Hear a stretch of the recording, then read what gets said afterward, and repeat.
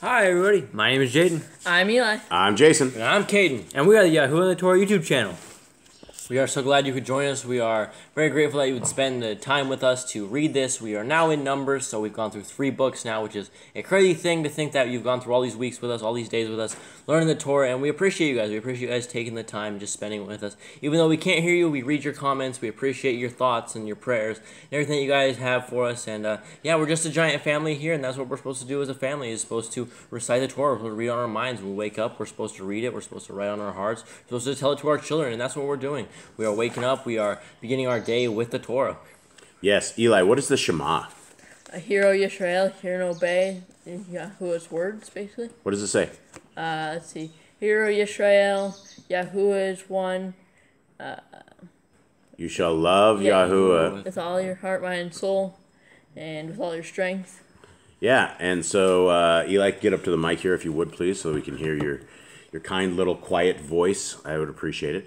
All right. Well, thank you guys very much. How are you guys doing today? Good. Everyone okay? Yep. Everyone survived yesterday? Yep. A little bit? All right. We're into Numbers here. Eli has not read into the Numbers. He didn't review what we did yesterday. For a review, I guess for an overall review, where are we at right now? So we've gone over basically, beginning it, we went through creation, Adam and Eve, Noah, the flood, Abraham, Yitzchak, Yaakov, the 12 tribes, going into Egypt, coming out of Egypt, and so basically Moshe has been given all the commands of what they're supposed to do. They were on Mount Sinai, they built the Mishkan, and now they're on year 2 of basically out of Egypt under Yah's hand, traveling through the wilderness. And so now they were basically yesterday in the chapter we were reading, we learned that they basically numbered the entire tribes, all the tribes that could go out to the army, so all the men that would go out to war, to battle, to defend Israel on their journey. They basically numbered everyone to make a count of everyone. Yeah, so they did a big poll. They did their own little kind of selective service. And before we get going, let's go over a couple of things that I want to talk about. Ori Pup was speaking, and this was that my dog going crazy. Ori Pup talks about when we were discussing Brother Shaul and his writings.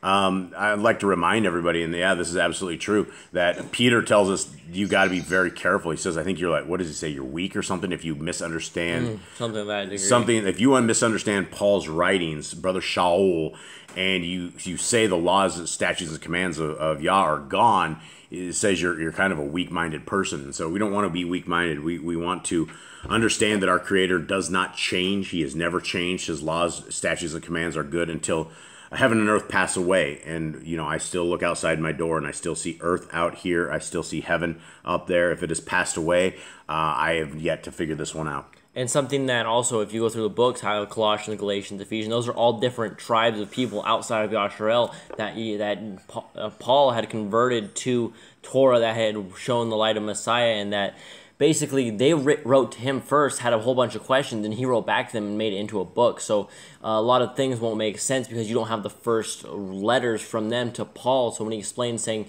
don't feel bad, don't feel judged about what you eat by these people because they were into eating pork, they were into this, and now that they're like not eating pork, they're like, their family's judging them. It's like when you come into Torah and you tell your family you're not going to celebrate Christmas anymore, you're almost outed as a family member. It's the same way it was. They were getting outed for not eating pork, so they wrote to Paul saying, what do we do? And he said, don't be judged on what you eat, food or drink. You have Yahuwah, right? And things like that. So you didn't have the first part, so it didn't make a lot of sense. But when you understand in context that he was actually writing to people that had questions. Yeah, and it's like some of the stuff he says. I mean, he talks about like you to be considered like a widow, you have to have like certain things. I mean, Brother Shaul basically set up his own set of doctrine. Basically he says like women shouldn't speak in congregations, and I've never found that in the Torah anywhere. We don't see female priests or anything of the sort. But the rules and regulations he puts down are for a time and a place where these little congregations, these little ecclesias that he was setting up, had questions. And like Cade said, you're only seeing one half of it. It makes zero sense when you're only reading the end of a reply. I mean, they could have had like 4 or 5 letters together, and all you're seeing is one letter reply, and people will make an entire doctrine on that. So it is very important we study to show ourselves approved unto Yah, a workman who needeth not to be ashamed. Now this comes on another one. We have Grandma here, and we love the grand. She's our favorite grandma, and I know there's a lot of grandmas out there, but we actually adopted her and she adopted us. We've never seen her before, but she is our we're calling her our new biological grandma. If not from this family, from another family, but we're considering her that. And like all of you guys, we consider all of you guys our family. The Clarissas and the Carlas and the Ancient Path Remnants and all of you guys. You guys are all part of this family here, and we do appreciate you guys and your conversations with us and things. And so this is what she said. She said, "Good morning, First Family. Good morning, First Morning Family. Couple of questions on Paul. Who decided his name change? Why is almost half of the New Testament books his books? Keep me confined to the narrow way, Abba." Matthew 18:2-4. And yeah, that is a very good question. I don't know the actual answer to that. I do know when I was in Christianity that they were like, yeah, once he converted, Brother Shaul changed his name to Paul. And, there is something to the fact that Paul is like a tent maker. It is actually not it could very well not even be a name. I mean, his name is probably Shaul.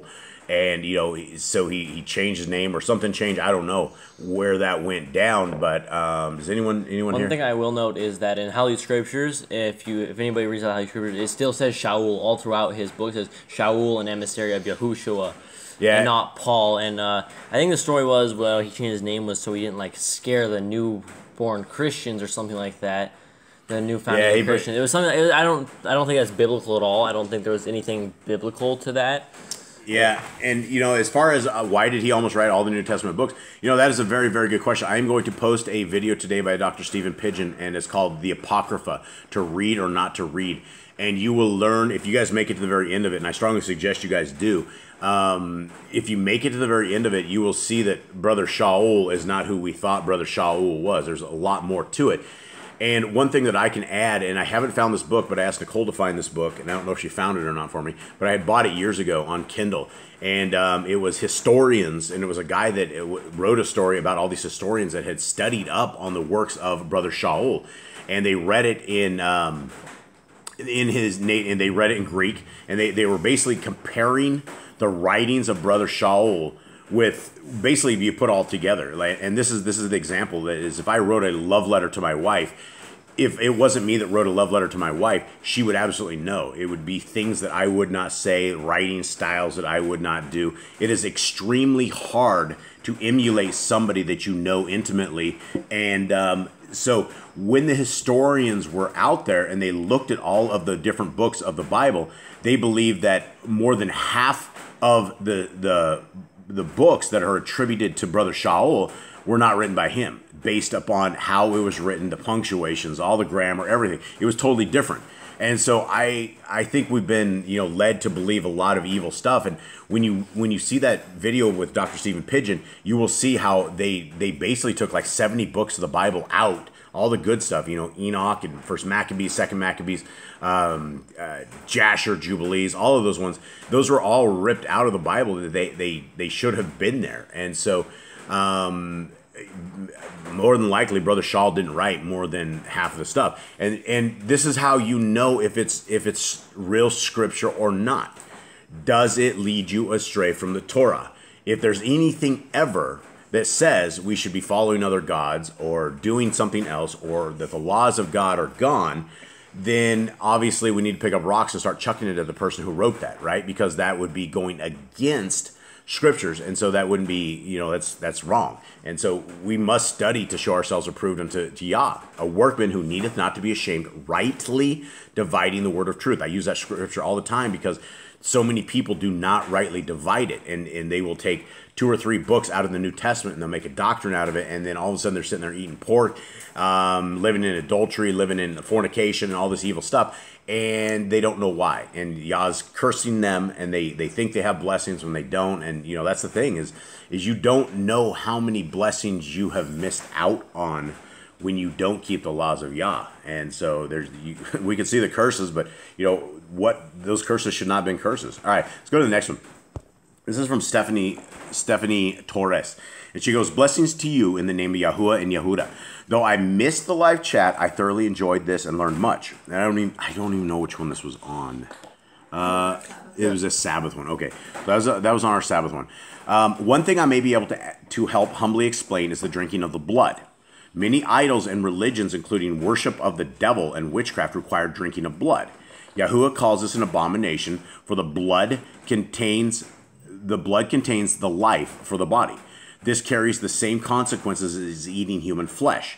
Of course, the enemy is messing with the internet. It's been happening more often on many sites. I continue to look forward to these teachings. As I was praying for a daily Bible devotion, this popped in again. Well, that's good. Yah works in very mysterious ways. It is, hopefully we can be part of a devotion. And I mean, I guess this is what it is. I mean, we're reading the stuff. We're trying to study to show ourselves approved. And so that gives us a little something into the drinking of the blood, right? And so it is, it's a nasty, nasty thing, but they do it nonetheless. All right, this is the last one. Is from Clarissa Cotton. She goes, as I enter this, the date is 7/25. Just got back from a family wedding for 10 days. Seeing family was great, but I surely did miss my online Torah family. And yeah, we missed Clarissa as well. We didn't know where she went.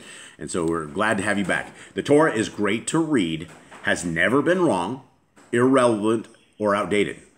Torah, the breath of Yah. One note to share. You mentioned the fallen angels, their existence, and their fallen ways that have affected towards mankind. At this time, I can only think of a handful of Bible teachings and teachers that acknowledge their existence and the role they have played, and will be playing in the plan of Yahuwah. I apologize for the simple terms used to express the point Yah put upon my heart to express. Let us come together as the body of Yahushua and pray for one another to encourage, edify, rebuke, and love, equip with power of the word, and putting on the full armor of Yah every day in preparation of Yah's will to be done. Shalom. Okay, yeah, and so that is a point I really want to touch on, and I don't know if this is maybe a whole thing of itself, but without a shadow of a doubt, I believe that unclean spirits affect our day-to-day walk. It affects our animals. They affect my boys. They affect me. They affect Nicole. And it is something that I believe, depression, right? There's a demon of depression or a demon of despair or something of the sort. And the demons, where do they come from, Cade? The demons, well, one from hell. They come from there, but they come from like the dead of the. Yeah, I don't know if they actually come from hell. I think they're going to hell and they will be locked into hell. But originally, they came from where? I believe it was it's like the spirits of the fallen. Yeah, the spirits of not the the spirits of the fallen. It's the spirits of the children of the fallen. So we had the fallen angels, right? We had the angels that came, and they were called watchers, and they were supposed to be hanging out with humans, and not humans. They were supposed to be watching, I guess. And so they they hatched a plan, and they decided that they were going to mingle and mate with the women, and so they did. And what happened was a genetic mutation that was just off the scales. And so you had the first generation, which were the fallen angels and human women, right? And that was called the fallen. And then you had the first generation that was called was it the Nephilim or Nephilim first? Nephilim, I think. I think the Nephilim was the first generation. And then you had all of those suckers inbreeding. And then you had the Nephilim, which was yet another set. And then you had the third generation of these suckers called the Eliyahu. And every generation, they got bigger and they got stronger.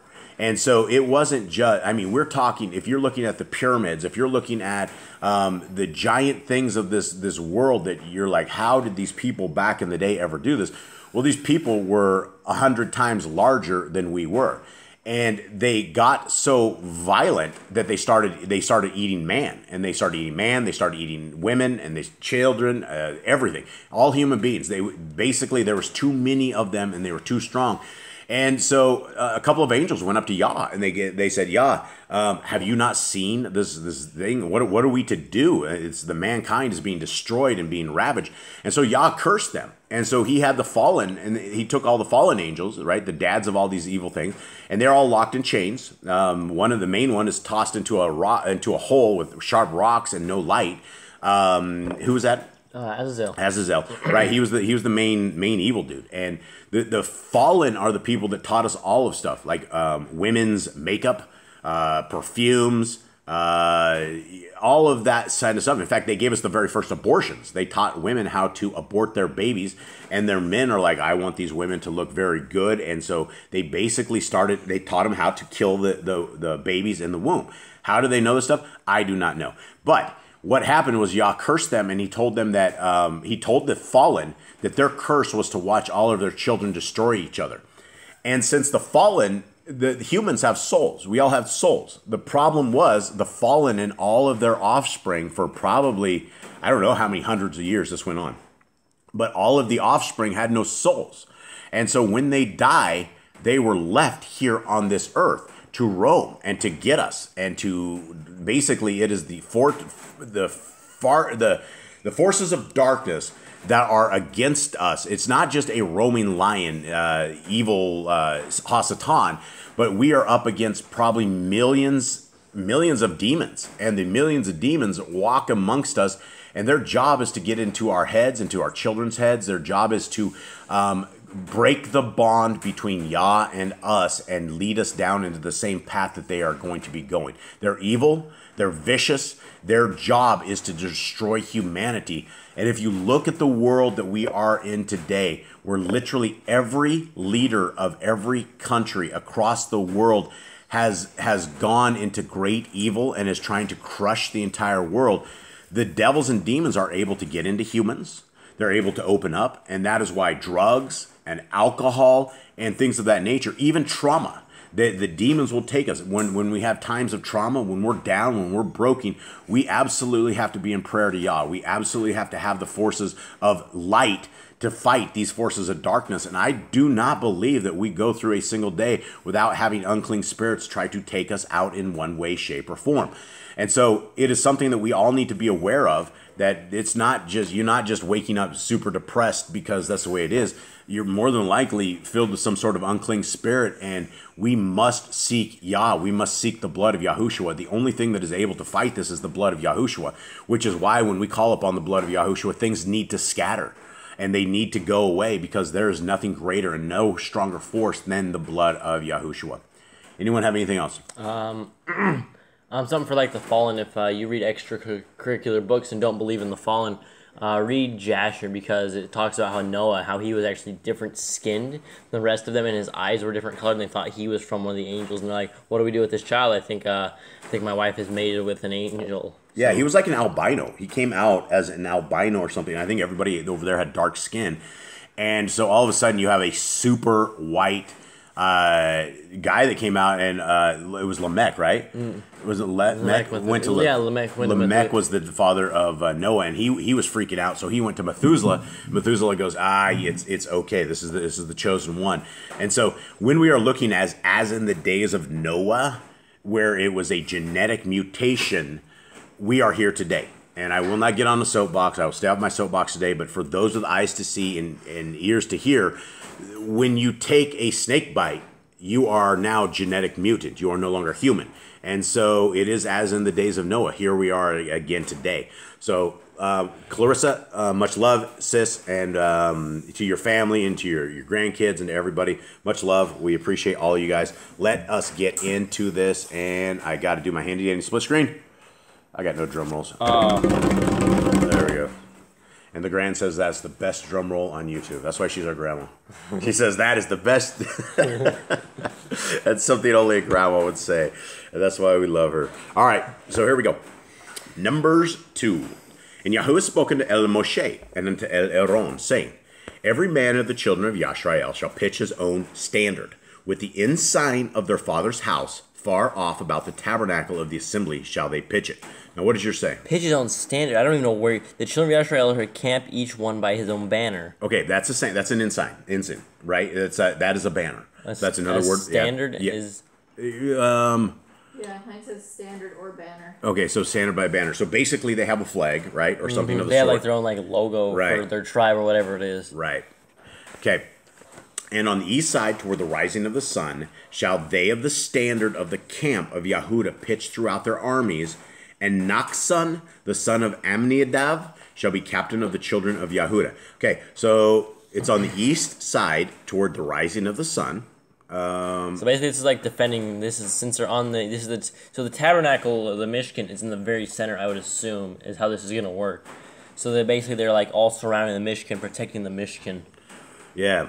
Yep. So he's on the east side. So the east side must have been the most, I assume, dangerous side because Yehuda is considered the strongest, the most warrior type to defend Yashrael. If you read in Joshua, and right at the end of Deuteronomy, you get who is the strongest, who's going to fight for them is Yehuda. So it's obviously the most dangerous side for them that they need to protect. Those of Yehuda were a little crazy. All right, and his host and those that were numbered of them were 14,600, so 74,600. And those that do not pitch next unto him shall be the tribe of Issachar. The Nathaniel, the son of Zuar, shall be captain of the children of Issachar. Did you say not camping to him? Not camping next to him? And those that do pitch next unto him shall be the tribe of Issachar, and Nathaniel, the son of Zuar, shall be captain of the children of Issachar. Mine said those who camp next to him. Okay. And those that do pitch next to him. If I said don't, then it is do. Okay. And his host, and those that were numbered thereof, were 50 and 4,400. Okay. So this is what I find fascinating about this entire thing is that I don't know if there were coordinated armies prior to this. I'm sure there was. I'm sure the Egyptians had this all figured out and dialed in. But Yah came out and I mean, even when they were marching out of, wasn't it Ramah? Ramses. Yeah, Ramses when they left in 50s, right? They left in brigade style. So our Creator knows how to go to war. Our Creator is a man of war. He knows how to deal with this and how to make people fight right. And something to note as well, and also in Jasher and Jubilees, you hear that Moshe was a king and he actually ran several armies. So he, as the head of this, knows what he's doing as well. Yeah. These people are people of war. All right. Then the tribe of Zebulun and Eliav, the son of Kelon, shall be captain of the children of Zebulun. And his host and those that were numbered thereof were 57,400. All that were numbered in the camp of Yehuda were 100,000 and 80,000 and 6,400 throughout their armies. These shall be first set forth. Okay, so all the men according to the camp of Judah. So Yehuda, so we're dealing with, what are we talking about? Yehuda isn't just 186,000. No, this is what I was talking about yesterday, where we have all three tribes on each side. There's three tribes on each side of the Mishkan. So Yehuda's running a tribe of 186,000. Yeah, he has Zebulun and Yisachar next to him. So basically, Yehuda is the main tribe that, basically, these guys all join one tribe, basically, together to defend the camp of that side. That's awesome. Yeah, I love it going from, just plainsmen slaves into warriors, right? And these guys had no training, right? These guys were slaves. These guys grew up in Egypt. They grew up as workers, right? So they did not have battle arraignment. These guys were not, they were not like warrior bound, but Yah makes them warrior bound. All right. On the south side be the standard of the camp of Reuben, according to their armies. So the east side was Yehuda, right? Mm-hmm. And so now we have the south side, according to their armies, and the captain of the children of Reuben shall be Eliezer, the son of Shedier, and his host, and those that were numbered thereof were 46,500. And those which pitched by him shall be the tribe of Shimon, and the captain of the children of Shimon shall be Shelumiel, the son of Zuri Shaddai, and his host, and those that were numbered of them were 59,300. So 59,300. Then the tribe of Gad, and the captain of the sons of Gad shall be Eliasaph, the son of Reuel, and his host, and those that were numbered of them were 45,650. So 46,650. So all that were numbered in the camp of Reuben were 100,050 and 1,450. That's so hard to figure that out. Throughout their armies, 151,450. So you had, on the east side, you had 154,000, something like that, right? Wasn't that 154,000 above? 181,000. 186 to the east. Now the south has 151,000, and they shall set forth in the second rank. Then the tabernacle of the assembly shall set forward with the camp of the Levium in the midst of the camp. As they encamp, so shall they set forward, every man in his place by their standards. On the west side shall be the standard of the camp of Ephraim, according to their armies. And the captain of the sons of Ephraim shall be Elishama, the son of Amminahud, and his host, and those that were numbered of them were 40,500. Now, what side is this? This is the west. West. Okay. And by him shall be the tribe of Manasseh, and the captain of the children of Manasseh shall be Gamaliel, the son of Pedashur. So, who's Manasseh filling in for? Levi.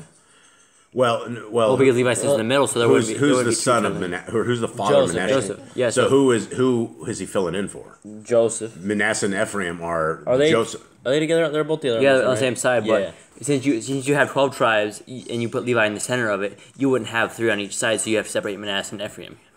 Right. Okay. So that's interesting though, because this would be the tribe of Joseph, is who it would be, but instead it split off. He was able to have 2. Yeah, when that happened is because the way that he blessed them and how he basically made them Jacob basically made him his sons when he blessed them. He's like, these are my sons now, because he didn't get to know Joseph for years on end, and basically he saw his kids and basically these are my sons now, and basically made them the tribes instead of Joseph. That was huge. That was a huge upgrade. It's not just instead of Joseph. I mean, I would rather have, instead of me have a tribe of Jason, I would rather have a tribe of Jaden and Caden and Eli, right? If you were able to split off that and that becomes like a top tier group, that would be an amazing honor.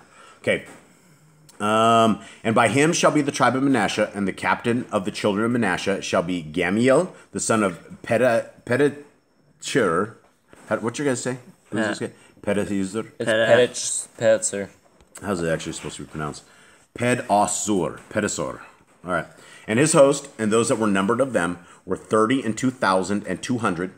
Then the tribe of Benjamin, and the captain of the sons of Benjamin shall be Avidan, the son of Gideoni, and his host, and those that were numbered of them were 35,400. So on this side, we basically have all Rachel's kids on this side.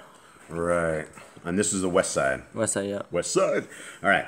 All that were numbered of the camp of Ephraim were 100,000 and 8,000 and 100 throughout their armies, and they shall go forward into the third rank. So this is much smaller. The west side is 108,100.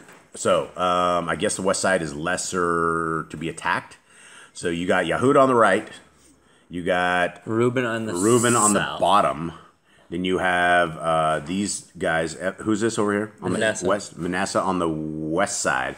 Okay. Oh no, Ephraim, my bad. Yeah, Ephraim, Manasseh, and Benjamin. So. Okay, yeah, Ephraim, and they're both there. Ephraim and Manasseh are both there. Mm-hmm. Okay. All right. So 25. The standard of the camp of Dan shall be on the north side by their armies, and the captain of the children of Dan shall be Achiz Ezer, the son of Amniashadai, and his host, and those that were numbered of them were 62,700. So 62,700. And those that encamp by him shall be the tribe of Asher, and the captain of the children of Asher shall be Pegilel, and the son of Ochran, and his host, and those that were numbered of them were 41,500. Then the tribe of Naphtali, and the captain of the children of Naphtali shall be Achira, the son of Enan, and his host, and those that were numbered of them were 53,400. All they that were numbered in the camp of Dan were 100,050 and 7,600. So 157,600. That's quite a bit on that one. So that's the second biggest one or third? Second biggest. Second biggest. Yeah, so that's second biggest. So Dan's hanging out at the top. All right. These are those which were numbered of the children of Yashrael by the house of their fathers. All those that were numbered of the camps throughout their hosts were 600,000 and 3,550. Now, what do we got? 603,550 is their army. Mm-hmm. All right. There we go. But the Levium were not numbered among the children of Yashrael, as Yahudah commanded Moshe. And the children of Yashrael did according to all that Yahuwah commanded Moshe. So they pitched by their standards. And so they set forward, everyone after their families, according to the house of their fathers. Okay, so we had, on the east side, we had 3 tribes, right? The south side, we had 3 tribes. Mm-hmm. Yeah, 3 tribes. The west side, 3 tribes. 3, and the north has what? 3. 3 times 4 is 12. Well, but we have... Well, like, but we split Joseph into 2. If Ephraim and Manasseh were all on the same side... They're different tribes. They're considered 2 different tribes. Right, but if we had... What I'm saying here is I think the north tribe didn't have 3 tribes in it, right? Yeah. It had Gad. It had Gad, Asher, and Dan. Gad, Asher, and Dan. Okay, so there's actually like 13 tribes then. Yeah, except the Levites weren't counted as warriors. Right. They were inside. They were like protected. Right, but that's interesting though, not because the way that Yah just set that up, right? We are it's divisible, right? 3, 6, 9, 12, and then the one in the middle we have the Levites, right? And so basically Yah's temple is completely surrounded by warriors. I think like probably have bigger tribes where the weaker points are. Yeah, and I think that's amazing that Yah would walk with us and that he would set up his own tribe, his human tribe. That's how he would set up his army, right there. That is literally Yah's army. And I think it's amazing. I think it's just he's a creator, not just a creator of grace. Our creator is a creator of death, right? I mean, he can go and not a creator of death, but they're going to go kill, right? And so, I mean, this is what their job is about to be. They're about to wipe out all of these lands. And so he's taking a bunch of roughnecks, the guys that have zero skills in any of this stuff, and he's going to create mad warriors out of them, right? And we do know that the children of Yaakov were warriors, right? We know from the stories in there, they went and they took out Shechem, and they, Simeon and who was it? Simeon and Levi took out the entire town of Shechem when they defiled Dinah. And so, yeah, these guys are warriors, but I mean, after captivity, your dad, you're going to get up and you're going to go to slavery work. You're going to do all this stuff. I'm sure the Egyptians were not training these people in metals and fighting and this stuff. They'd rise up. Yeah, they'd be crazy to train your slaves on how to fight. Okay. All right. Well, that's it. Anyone have anything else out here? No, read your Bibles. Have a nice day. Yeah, have a nice day. Thanks for joining us again. We appreciate you guys. If you have any questions, comments, also the Telegram group. Yeah, we have a Telegram group, and I think it's a Youth for Yah Telegram group, but I think we have more adults in that thing than we actually have youth. So I think we're just going to merge everything into one, and so I think we're just going to have a Yahoo and the Torah group. Yeah, Yahoo and the Torah group, and it will be youth. Youth wise. How do I say based? Youth. It'll be like if some youth. guy comes in there swearing or some guy comes in there whatever, we're gonna boot him out, right? Oh, it's like youth driven. It's going to be for the youth. We do not want family friendly. Yeah, family friendly. Thank you very much. I'm just getting too old. Yeah, family friendly is what this is, and so we want everybody of every walk. But if you're there just to be vile or evil, it doesn't need to fall in the eyes of the youngsters and the eyes of the windows to the soul. So that's the last thing we want in that. So I think we'll open it up for everybody. And then tonight's Spanish. Tonight's Spanish. Yes, we missed it yesterday. We had some struggles here in this house, but we will get through it. And so we will try to get our Youth for Yah in Spanish out tonight. And then tomorrow night is English. Tomorrow night is English. Yeah, so we have a busy plate here. So yeah, we have a busy plate for Yah, and I hope you guys have a busy plate for Yah. I hope you guys are out there teaching and preaching and talking to people and telling everybody about the Besorah. What is the Besorah, Eli? It is the good news of YHWH Mashiach. Yeah, the good news of YHWH HaMashiach. Jaden, take us out of this. Where does salvation begin? It begins at the stake or whatever Yehoshua was hung on the cross. What steak? Are we talking like Arby's? Or No, are we talking, what kind of steak? It's kind of like a tree. A tree. It's Okay, so a lot of people say it's a cross, but they actually didn't hold them up like that. They was probably on a tree, so and a different kind of a thing. So when people, how does that begin? What do you mean it begins on the stake? So basically, we have salvation and we have a chance at repentance by believing in Yehoshua, by using His blood to heal our sins, to forgive our sins. Because back then, when we did sacrifices, we didn't have full repentance, we didn't have true repentance. But with Yehoshua, we have a second chance. We have a chance at entering eternal life and not dying with our sake. Exactly. But that chance does not give us a sin card, right? There's sets of laws, and if we are unserious about keeping the laws of Yah, then Messiah Yahushua told us that they would tell us to depart from them, ye workers of iniquity. And working iniquity is simply lawlessness. If you do not know what sin is unless you know the Torah. And so if you do not know the Torah and you've tossed it on the tree or you tossed it on anywhere in the trash, as most people do, then you don't know what sin is, and you'll be living in sin, and there is no, you're not going to be forgiven for that, right? We have a chance. Everybody has a chance to make their choice right here. And we are, for me and my family, we will choose Yah. We will choose Yah. We'll choose Yahushua. And we thank you guys very, very much. So, all right. Have a wonderful day. Shalom. Shalom.